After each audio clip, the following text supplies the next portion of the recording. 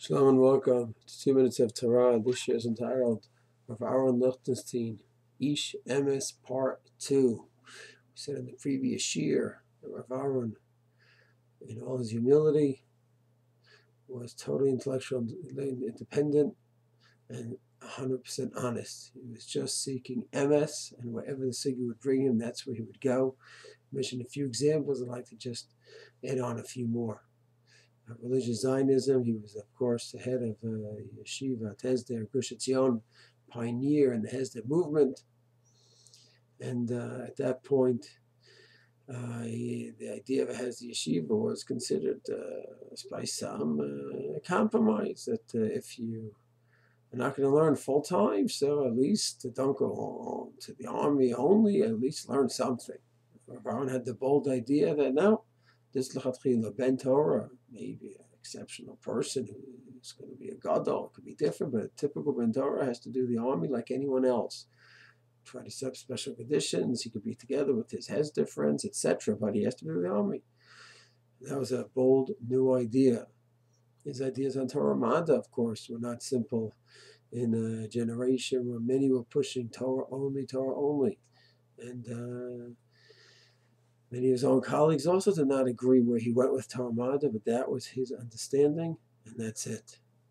And religious Zionism, of course, head of the yeshiva and living in Gush Etzion, looked at the state as a great bracha, but he wasn't with the same level of connection like with Tzvi Yehuda Kook. He openly admitted it.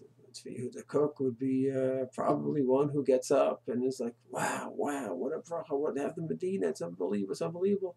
Rav Aharon looked at it as a bracha, of course, but not the extreme that others did. But that was his view. Any area he tackled, he just went through it, gave over his view. If it was popular, it was not popular, it just had nothing to do with where Rav Aharon was at. He was simply going ahead and stating his view. So the last point I mentioned, they looked at the state as a great bracha.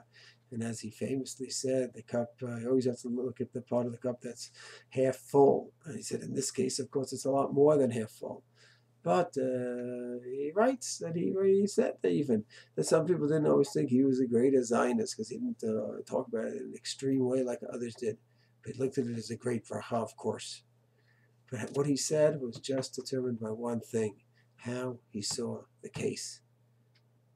And again, you go through any article of his in any area, listen to any shiur, it's just giving over Emes. And even the amount of time that he took to give over Emes, the shiurim of his that went for hours, that's not popular necessarily. Didn't matter. He was aiming to give a high-level shiur in Gemara, in Lamdas, a Sicha, whatever it may be. Popular or not, that's just not his goal. You need to work for Torah, and if it means sitting in shiur for 2.5 hours, then that's what you must do.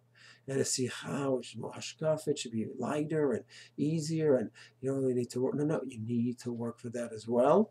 And if it means listening for an hour straight on a Friday night, well, that's what has to be done. There's a man who's just connected to one thing, Emes, truth, and that's it. Tremendous giant. We should only be able to learn from his amazing lesson. Shalom.